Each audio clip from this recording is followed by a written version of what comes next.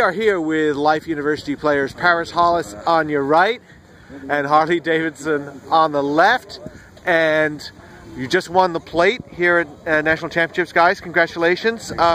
Paris, first of all, tell me a little bit about what you wanted to accomplish in this game, especially after I know you were disappointed in losing in the quarterfinals, and how that felt. Yeah, we took it was a pretty tough loss in the quarterfinals, so we weren't too happy about that, obviously. So this game and the rest of these games, honestly, we wanted to just come back and make a message. You know, we could have easily just whittled down and quit, but that's not what life is about. So we really want to come out and send a message. And Harley, this is your first major tournament with Yes. the Life team. You were playing at Snake River. We did a little thing about you in Rugby Magazine.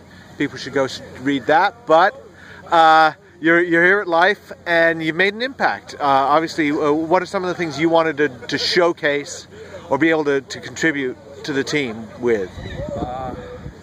Really I just want to come here to learn, and they've been helping me out a lot. My skills increasing way better. The guys here are great. They're really helpful.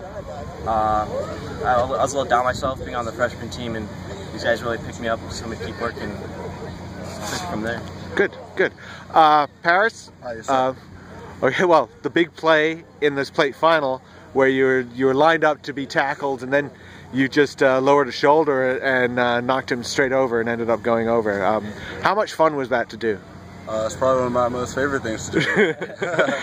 So, yeah, you know, that's what we work out for, you know, just lower a shoulder and keep going. So I should pretty much give that up to, you know, our training. I got to go against some of the hardest guys in the business, you know, every day. So that's pretty much where that came from.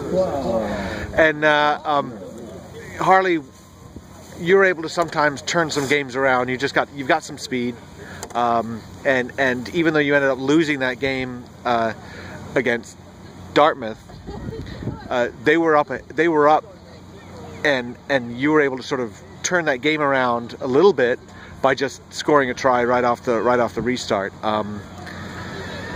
You know, what do you think about when you see a gap like that? Do you feel like you can make it every time? It's just kind of more just a reaction thing. I don't really think about it. I mean, I was gonna think about getting it out wide, and I saw they were a little spread out too far, and I just thought I'd just hit it.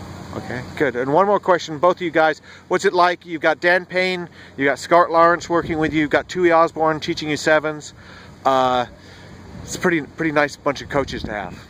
Yeah, I mean, I think we're in the best place to play rugby and develop our game in the country. To be honest with you, and that's not just because I go there.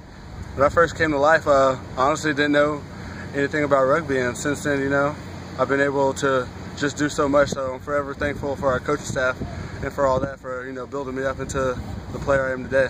Excellent. Anything to add to that, Harley? No, that's good. Covered it. Well, all right. Good job, guys. Congratulations. Thank you very much. Thank you very much.